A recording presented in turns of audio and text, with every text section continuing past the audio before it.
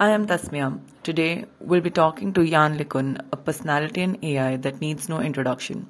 In the following conversation, we'll explore Yann's latest research and his views on the current trends in artificial intelligence and machine learning. Brands of machine learning-based AI, there is very little planning most of the time, except in certain types of AI systems for games, like playing playing Go or something like that, or chess, where you need to plan ahead. But also the latest system from my colleagues at Meta, Cicero, they can play diplomacy. So there is quite a bit of planning there as well. But it's not hierarchical planning. So and we do this all the time. We don't realize it, but if I want to go from New York to Delhi, I know that the first step I have to do is go to the airport so I can catch a plane. Okay, so I've decomposed the overall task, going to Delhi, into going to the airport, catching a plane, right? And then to go to the airport, I need to get out of my house, catch a taxi. To get out of my house, I need to, walk down the stairs to the door, blah, blah, blah. And then, you can decompose this task all the way down to millisecond by millisecond muscle control. And being able to do planning requires having the ability to predict what is going to happen as a consequence of your actions, whether your actions are low-level muscle controls or whether your action is going to the airport, right? So I can tell that, if I plan to go to the airport right now, I'll be at the airport within an hour or something like that. But I can't predict all the details.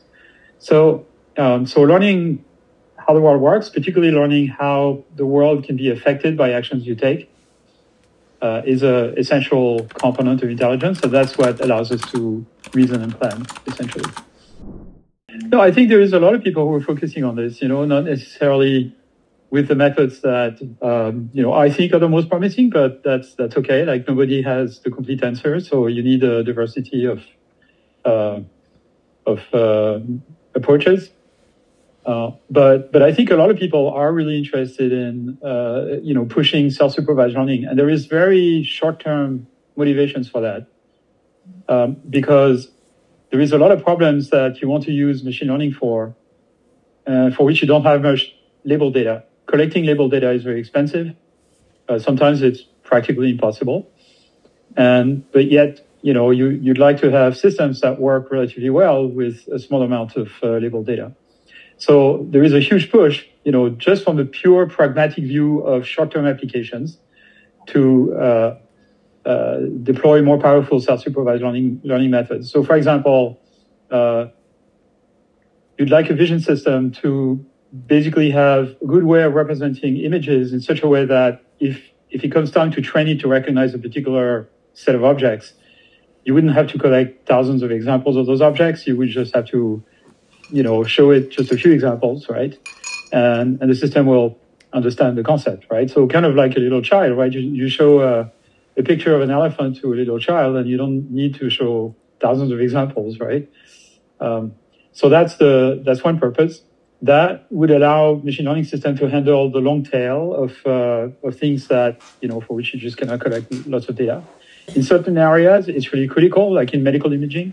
There are certain types of diseases or whatever for which you actually have very little data, or for various reasons, because it's difficult to get, because it's expensive to label, because there's privacy issue, all kinds of reasons, right? So in the medical field, it's very often the case that you don't have much data. And then there is things like in natural language understanding, so in translation. So let's take translation. All the good translation systems now are multilingual.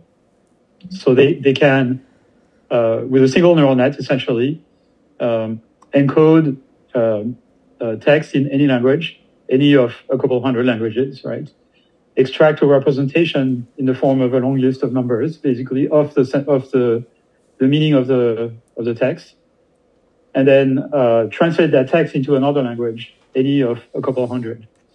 Now, this would not be possible without self-supervised pre-training. I've known Jorgen since he was a student.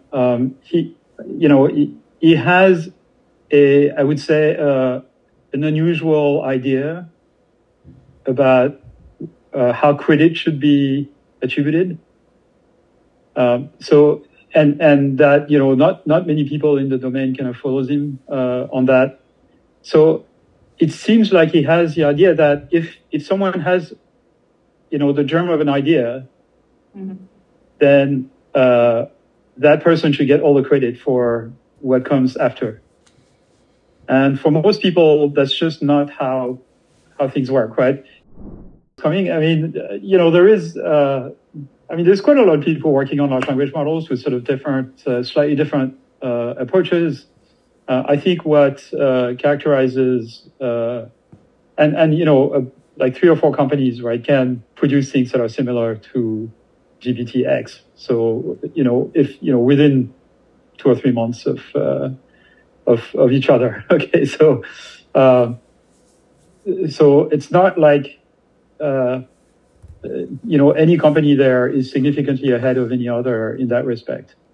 One thing, though, that OpenAI has been able to do is deploy those systems in such a way that they can get a sort of data flywheel, so that the more users they have, the more implicit feedback they get on the system, and the more they can adjust it to produce better outputs. Now, there's precious little practical applications of GPT-X at the moment. It's entertaining, that's for sure. It's interesting to play with them. But like, is it actually useful? Like, can you use any of this for, I don't know, medical diagnosis? No, absolutely not. Can you use it to generate essays for students? Yeah, maybe. Like, can you use it as a writing assistant? As a journalist, I'm sure you would be interested in that. Yeah, probably. I mean, you have to, go back on it afterwards and correct the factual mistakes, because there's going to be factual mistakes. But that might be useful. It's certainly very useful for writing code, right? So things like Copilot and things like that, where you start writing a function and the system basically fills it in.